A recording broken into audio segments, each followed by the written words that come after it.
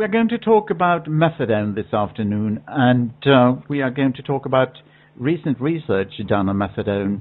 And our guest today is Professor Jørg Mørland, who is head of the Division of Forensic Toxicology and Drug Abuse at the Norwegian Institute of Public Health. Welcome to WFAD, Professor Mørland. Thank you very much.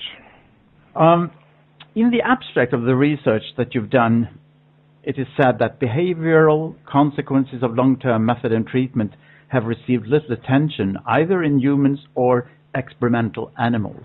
And in the work that you've done now, you show that methadone administered once daily for 3 weeks with repeated withdrawal on Saturday and Sundays impairs the novelty preference in rats.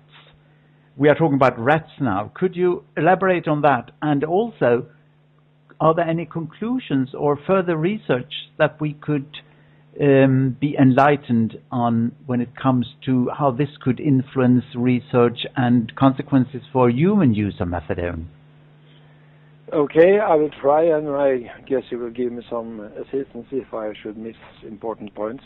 But okay.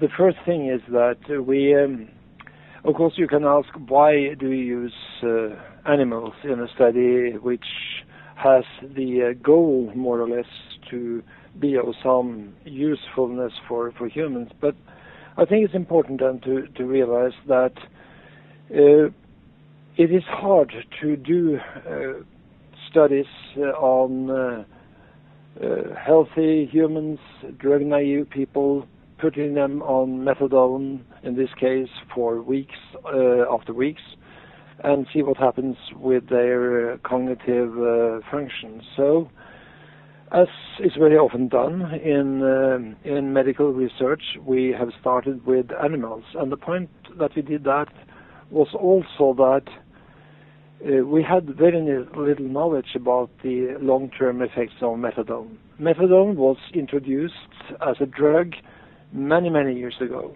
And it was introduced at a time when the so-called preclinical studies were not so common. That is to say that one didn't test the drugs very thoroughly in animals before they were used in humans at that time. And also, to begin with, methadone was not intended for long-term use. It was intended for short-term use, and therefore maybe one thought that, well, long-term studies in animals are not that necessary. Mm-hmm. So, we did the study because of lack of information, and also since some human studies might indicate that being on methadone might give you some cognitive impairment. And, for instance, as a part of methadone treatment in relation to rehabilitation after previous heroin use. And if this cognitive impairment is there, it could be important to realize that and to see what can be done with it, because cognitive impairment is by itself a impairing phenomenon, an impairing factor with respect to gain full recovery after previous drug use. Mm-hmm. So we did the study, as was cited. Rats were put on methadone daily for 3 weeks with some interruptions during the weekends. And the dose we gave, that's also important, was, I think, comparable to the dose which is given to humans. The dose is, in fact, higher if you consider the dose per kilogram rat. But on the other hand, the rat is a more rapid metabolizer of methadone than humans are. So, in fact, the rats had higher concentrations than humans for part of the days, but for other parts of the days, before the next dose was given, the concentrations was down to 0. So we consider this to be comparable. Of course, that can be discussed. Mm-hmm. And what we find then after 3 weeks of treatment is that if you test the animals under methadone influence, methadone being present in their brains, they are very sluggish, they don't do too much activities, their novelty is reduced, as well as are a lot of other cerebral functions. But if we test them again then one day after the last dose, without any new methadone being given, they behave quite normally. They move around as control animals. They are doing the same things as we have tested, at least, more or less the same, with one exception. And the exception is that their interest in new objects is markedly reduced compared to the control group.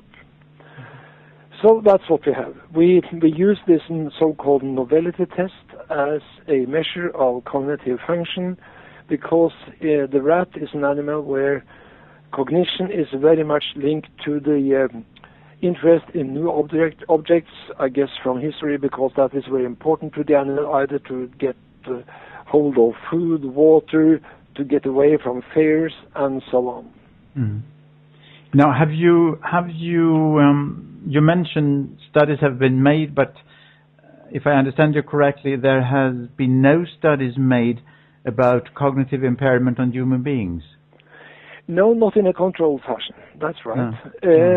What we see is from epidemiological studies on people involved in methadone treatment programs. You can see that they have been tested with respect to some cognitive functions.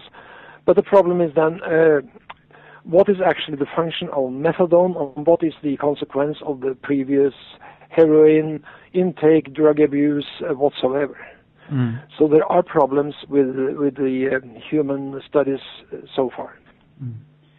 So what will be the future now of the research? You've started doing this, so what are the plans for the future? Is there something you can reveal, or would that be scientific secrets?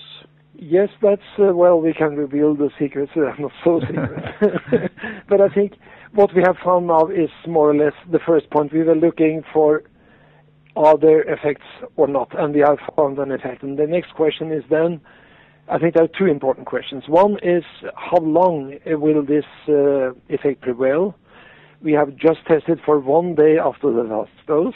And the next question is, or maybe a parallel question is, what is the mechanism behind this effect? Mm. And with respect to the last question, we have two studies already ongoing. One is looking for, are there specific proteins in the brain cells which are inhibited or altered by the previous methadone treatment? And the other line of research we are doing right now, together with a group in the United States, is to find out, could this have something to do with the neogenesis of brain cells? Because some brain cells, they are possible to be replaced during life. We thought 10 years ago maybe that brain cells, they could not be replaced, but now we know more about this, and some types of brain cells then can be renewed later in life. And from the effects we see with respect to lack of interest for novel objects, this is a possible consequence of effects in a part of the brain which is called hippocampus. Mm-hmm. And hippocampus is the part of the brain where we have this continuous renewed synthesis of brain cells throughout life, and we wonder whether methadone can influence this process. Mm-hmm. Now, if we look at the time span from doing research, in this case on rats, to doing research and maybe find some conclusive evidence on human beings, what time span are we talking about, do you think? Well, you should always be very careful when you try to do transformation from animal studies to human studies, and it's very hard to do so, but now and then you see people working with rats, which is an animal which has a total lifespan of about 2 years. We are talking about a treatment here for 3 weeks. Maybe we should multiply with a factor of, well, what should I say, 30, 40, something like that. Mm. So maybe we are talking about here methadone treatment for not 3 weeks, but maybe a couple of years. Which is not uncommon, I mean, in the field of methadone treatment. But there are other possible dangers also which we can have to keep in mind when you are going from one animal to another, like the human, because there could be important differences which make such transformation of results from one species to another a bit too scary. But of course, human biology has a lot of resemblance also with animal biology, so there's always things you can discuss, either pro or contra. Because nowadays, I mean, there is quite a lot of interest in pushing for increased use of methadone as a treatment method as part of the so-called harm reduction activities. So I think that many people might be interested in further research related to this, because if, as I see it, if this means that there could be a cognitive impairment, then of course people might have to be a bit more careful when prescribing, especially mass prescription of methadone. Would that be a correct thing? Or yes, I think that is one line of thinking which is absolutely a line which should be pursued. We cannot say on basis of this research that one should be more careful with methadone prescription to humans, but it might indicate that we should try to gain more information about this, and actually to do studies, both in more studies in animals and also more studies in humans. Would it be possible to do studies, as you see it, would it be scientifically correct to do studies on patients who are presently on methadone? Would that be a feasible way of moving this research forward? Or you can think of many models, in fact, on people on methadone, and I think a group which actually could be very interesting to follow is those who have been on heroin or drug abuse for, let's say, 5-10 years.